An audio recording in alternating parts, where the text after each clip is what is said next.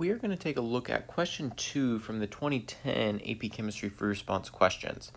And in this particular question, it says, a student performs an experiment to determine the molar enthalpy, so I'm thinking delta H, of some solution of urea.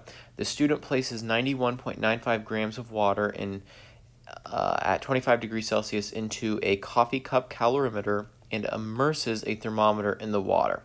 After 50 seconds, the student adds 5.13 grams of solid urea, also at 25 degrees Celsius, to the water and measures the temperature of the solution as the urea dissolves. A plot of the temperature data is shown in the graph below. Okay, determine the change in temperature of the solution that results from the dissolution of the urea. So that's asking for a delta T. So if we remember that delta T equals T final minus T initial. What I need to do is somehow read this, and it looks like 21 to 22, we go 0.2, 0.3, not 0.3, but 0.4, 0.6, 0.8. So it looks like every hash mark is 0.2. So this looks like 21.8 degrees Celsius, and we know just from the question that we started at 25.0 degrees Celsius. So 21.8 degrees Celsius minus 25.0 degrees Celsius, that equals delta T, and that's going to equal negative 3.2 degrees Celsius. Okay, so that's question A. In B, it says, according to the data, is the dissolution of urea in water an endothermic process or an exothermic process? Justify your answer. And this is a very hard question. So one thing that's important to understand is that when you have a solution and you put the thermometer in the solution, you're measuring the surroundings. Like the water is the surroundings to whatever your urea is. If your urea is your system, water is the surroundings. So, since the temperature of the surroundings decreased, this means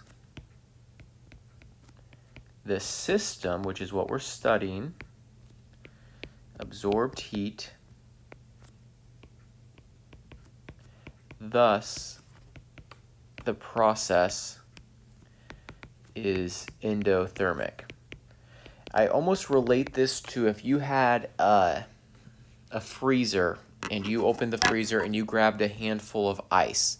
The ice feels really cold to you, and that's because it's the ice, the system, if that's our system, steals your heat, and so it feels cold to you. But notice from the ice's perspective, the ice starts to melt because it's absorbing your heat. Okay, so it's exothermic for you, the surroundings, but our system, the ice in this scenario, is definitely endothermic, even though it feels cold to the surroundings. Okay, in C, we have two parts. It says, assume the specific heat capacity of the calorimeter is negligible and that the specific heat capacity of the solution of urea is 4.2 joules per gram degrees Celsius. Calculate the heat of dissolution of urea in joules. So to me, this looks like a Q equals MC delta T question. Couple things that we got to be careful of, though, because we made a solution, is we'll do Q equals MC delta T. We're solving for Q, which is joules. Our mass I'll come and talk about in just a second, but we have 4.2 joules per gram degrees Celsius. Our temperature change, a lot of people would say negative 3.2 degrees Celsius, but we're not talking about the surroundings, we're talking about the system. And so from the system's perspective, it's 3.2 degrees Celsius because we're endothermic, okay? Now, know this and don't try to over-apply it, just know it according to this rule. When you dissolve something in water and you do a calorimetry experiment, and only when you dissolve something, the M that you use needs to be the mass of your solution.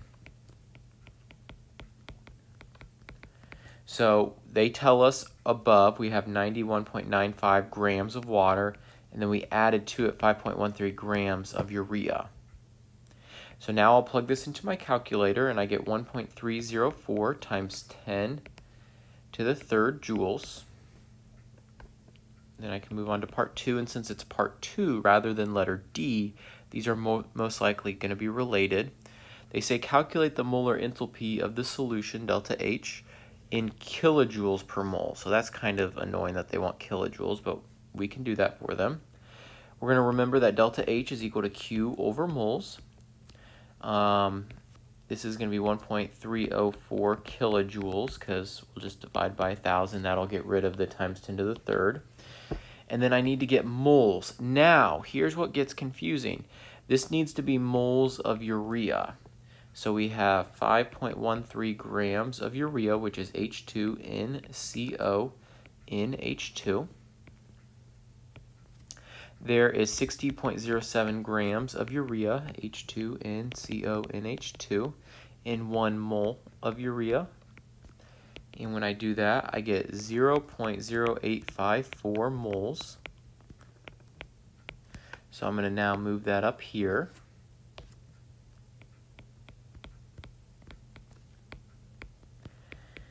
And when I divide those, I'm going to get 15.3 kilojoules per mole for my delta H. Okay, kind of a hard part. Letter C is definitely hard. Now, in D, it says, using the information in the table below, calculate the value, the molar entropy of the solution delta S of urea at 298 Kelvin. So understand that all we have here is we're given delta H and delta G, and a certain formula should definitely come to mind when you see both of those. And that formula is the famous Gibbs-Helmholtz equation, where we have delta G equals delta H minus T delta S. And we want to make sure delta G is in joules per mole, and we want to make sure delta H is in joules per mole. We always want joules when we're doing math. So delta G is going to be negative 6.9 kilojoules per mole, so that'll be negative 6,900 joules per mole. Delta H is 14 kilojoules per mole, so that should be 14,000 joules per mole. And notice, they gave us a little hint. Very few people probably noticed this. I almost skipped it. This gives me good confidence that my answer for B is correct because I said it was endothermic, and then the delta H that they give me is positive. Okay, that confirms that I know my thinking is probably on the right track. What temperature did they want us at? We are at standard temperature, so that'll be 298 Kelvin. So we'll solve for delta S. The first thing you want to do is subtract over 14,000. And so I'm going to get negative 6,900 minus 14,000. And I get negative 20,900 equals negative 298 Kelvin times delta S. We'll divide by negative 298. And again, this makes sense that a delta S that I get is going to be positive because we're dissolving something. So going from solid to aqueous will definitely increase my entropy. So I get that for delta G, or excuse me, for delta S, for letter D. And then in E, they say the student repeats the experiment and this time obtains a result of delta H that is 11% below. So maybe they got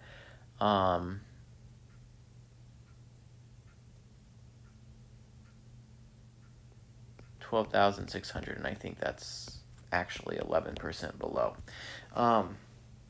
Calculate the value of delta H that the student obtained in this second. Oh, I already did it. 11% below. Let me see. I might have done it wrong. So there's a couple ways you can do this. And I've got an easy way. We get 14 kilojoules per mole. And if we got 11% below, we could multiply this by 11% so 0.11, so 14 times 0.11, and we get 1.54, and then we could subtract it, 14 minus 1.54, and we get 12.46 kilojoules per mole. And another way we could also do this, and I'll write it in red, this is just as good, is we could take 14 kilojoules per mole, and instead of saying that we had 11% air, we could say that we had an 89% yield.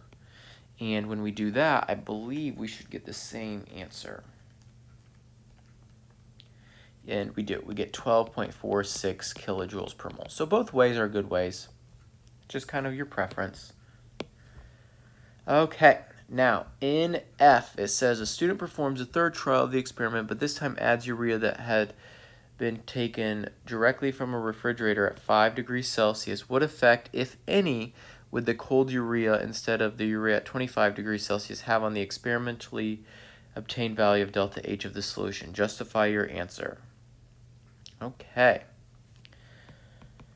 So, since the urea is now colder, it will take more energy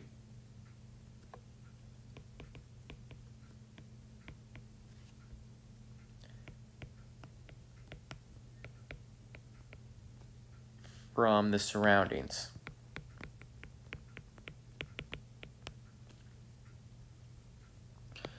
In order to dissolve.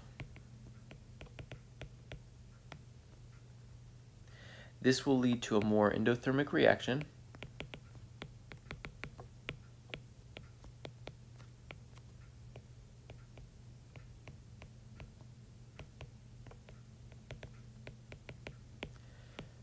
Thus, delta H would increase. You could also justify it in terms of Q equals MC delta T, that if one of your substances starts out at a lower temperature, you're going to have a larger change in temperature. And a larger change in temperature, if you follow this all the way through with the math, will lead to a larger Q.